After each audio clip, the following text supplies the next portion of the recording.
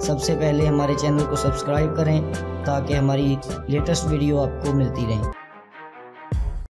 پاکستان تحریک انصاف کے چیئرمین اور نامزد وزیر اعظم عمران خان نے کہا ہے کہ اگر ہم نے اتحاد کا دامن تھامے رکھا تو اپنی منزل پا لیں گے اور پاکستان قائد و اقبال کے خوابوں کی تعبیر بنے گا۔ 71ویں یوم آزادی کے موقع پر متوقع وزیر اعظم عمران خان نے سوشل میڈیا پر ایک تصویر شیئر کی ہے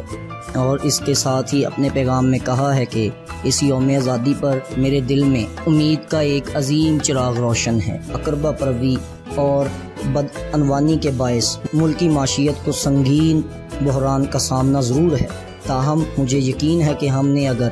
اتحاد کا دامن تھامے رکھا تو اپنی منزل ضرور پائیں گے اور پاکستان قائد و اقبال کے خوابوں کی تعبیر بنے گا۔ ایک اور ٹویٹ میں عمران خان نے